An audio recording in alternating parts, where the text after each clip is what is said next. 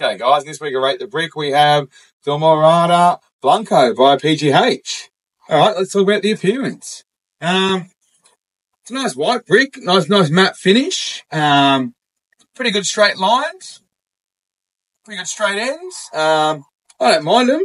Overall, I'll probably give them a 6.2 out of 10. All right, now let's talk about the layability. It's not a bad brick to lay. Feels a bit dry, and you'd think you'd have to join up every couple of courses, but holds the moisture pretty well. They do vary in size a bit, so that's not great. Overall, probably give them another 6.2 out of 10. All right, now let's look at the cuttability. Yeah, cut pretty well. Nice little half that. Nice and chalky, so they sort of cut where you want them. Didn't crumble. Yeah, probably give it another 6.2 out of 10.